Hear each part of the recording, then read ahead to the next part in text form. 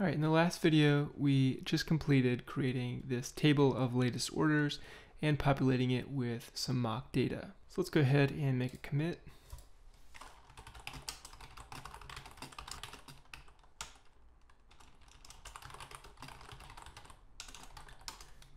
And now in this video, what I'd like to do is to go ahead and create the template for our system health page. So what I'm kind of thinking for this page is that we'll have a set of cards here to show the online or offline state of various servers that we might have running at this fictional organization. So we'll have a dev mail server, a dev web server, and then maybe a dev shop server. And then we'll repeat those for maybe like a QA and a prod environment. Basically just to kind of give us a visualization about the status of a number of different types of servers, just as an example. You might also use this as a visualization for different types of services that you might have running on an individual server. Just the general idea that we can get some visibility and control into the state of some object that's represented in our database. So let's go ahead and start building our template. We go ahead and close some of the open tabs that we had and minimize some of the sections here. So we're going to open up section health and we'll go into the section health template, and I'll remove the boilerplate code here. And I'm going to create a div with class section container. Again, this div could really go on the outside of our router outlet. Again, this div could really go on the outside of our router outlet, so we'll have to go back and refactor that out of our templates here at a later time probably. And we'll call this section system health. And I'm going to represent this visualization also as a set of cards.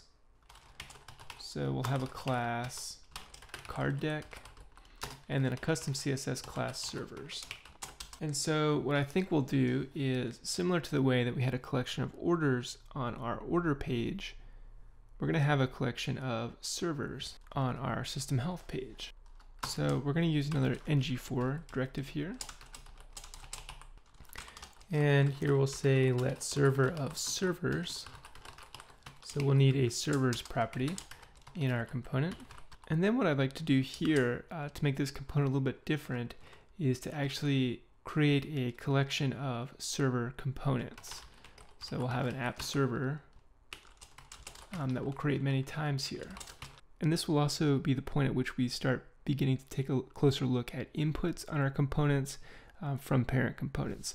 So this app server component will sort of be a child component to our section health, and our section health component will provide some input into each of the individual app server components that it generates. So before we get too far ahead of ourselves, we need to go ahead and create this component. So I'll head back to the console here and we'll ng-gc to generate a new component, and we'll call it server. So the CLI went ahead and created those files for us, and we can see it now here in our app directory. So we'll take a look at that component here in just a moment. Let's go ahead and finish out this component by creating this servers property on our section health component. So I'll head here, and again, empty constructor for the time being. We're going to create our servers property, which will be an array of type server. So we'll need to go ahead and create this type. So we can head into our shared directory, and I'm going to create a new file called server.ts. And it'll be very simple. We'll export an interface server. And a server will have an ID, which will be a number, a name as a string, and we'll just have a Boolean value to show whether or not it's online. Could of course get more complex here and have some type of server status, which could either be a string or another complex type. But we'll keep it relatively simple and use this Boolean type here to show whether or not the server is online. So if we head back into section health component, we can go ahead and import this server type now.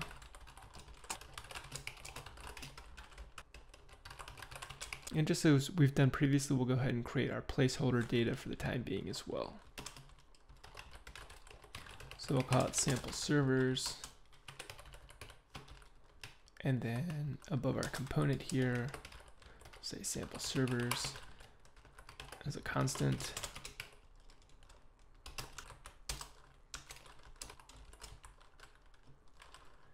So each server has an ID, a name, and a value for is online. And so we'll just go ahead and create 4 different servers here. So we'll say we have like a dev web, a dev mail server, and then maybe just separate servers here for prod or something. And we'll say that the dev mail server, for instance, is offline.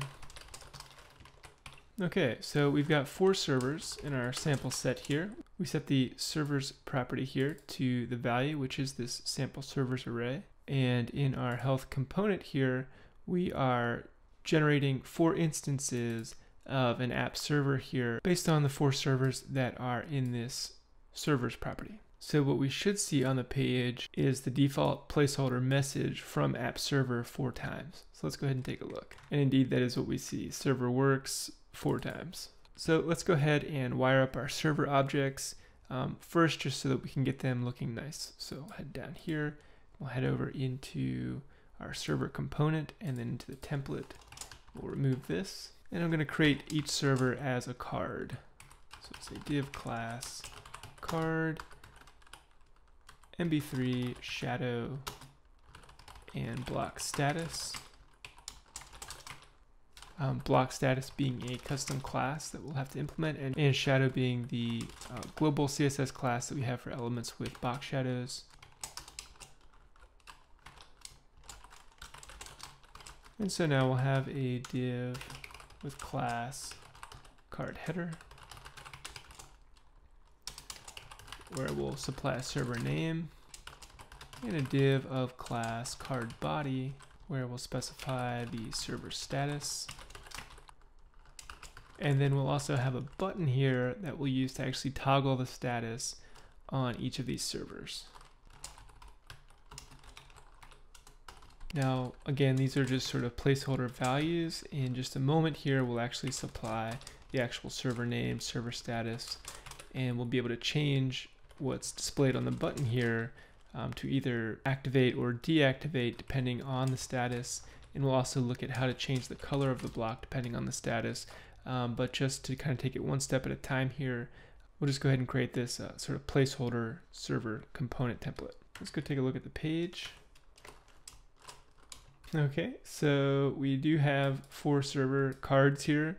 They're not looking too great, just looking kind of plain. So let's go ahead and apply some basic CSS. So we'll head over into our server component CSS.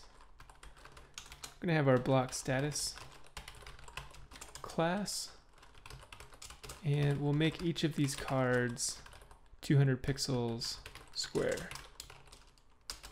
Set a font size 1.3 EM, color of black. We'll align the text center,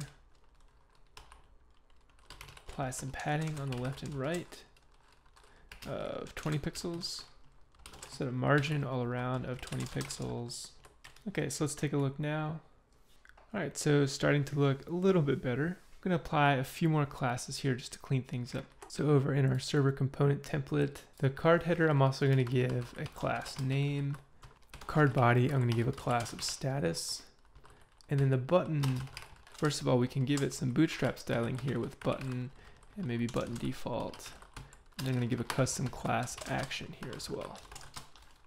All right, so then we'll just finish that up in the CSS, where we have our status class, display block, and I'm going to supply a transition here, which we'll see in a little while. I'll go ahead and fill it out now. When we actually transition the state of our server from on to off or back, we're going to just apply a bit of a transition here and kind of make that transition look smoother. Then we'll create our name class, which will have 5 pixels of padding and a little bit smaller font. Display block. We'll create this as a monospace font family, and again apply a little bit of transition here. And then finally we have our action class, which will apply to our button.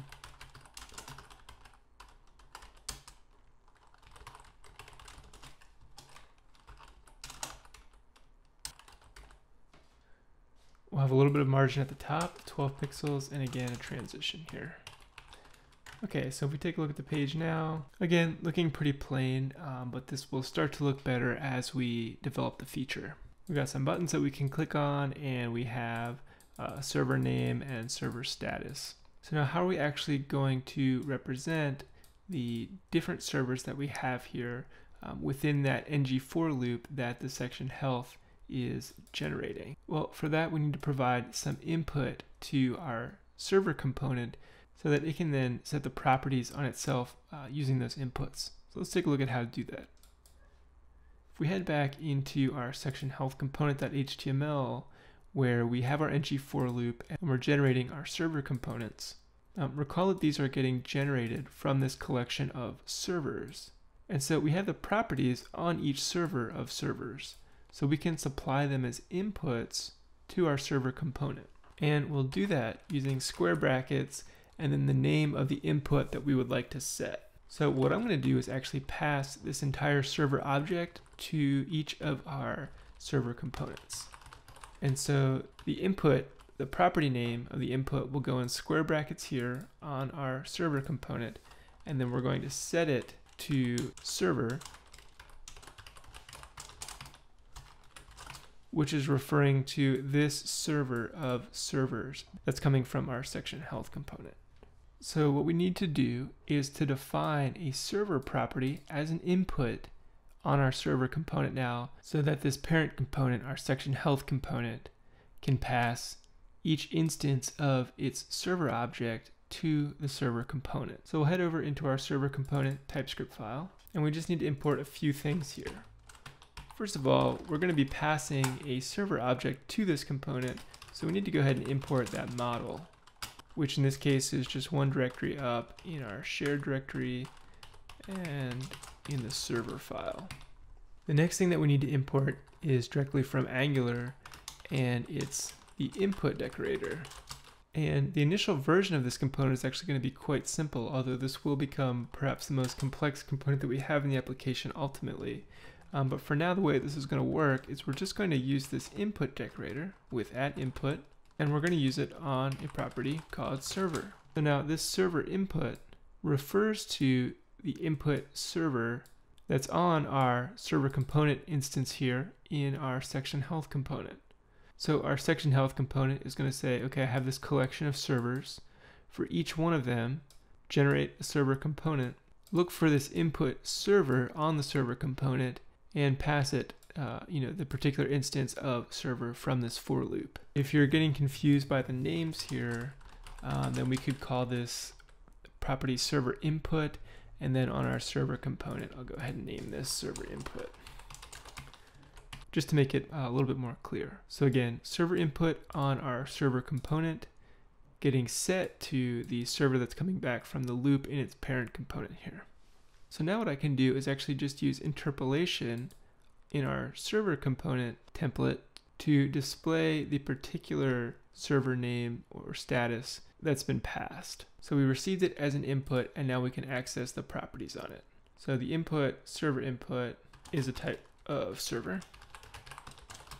And in our template, we can replace our placeholder text with server input dot name for the name, and server input dot is online to display whether or not it's online, which in this case for now will just be true false, but we'll look at how we can change that to be represented as an actual status value.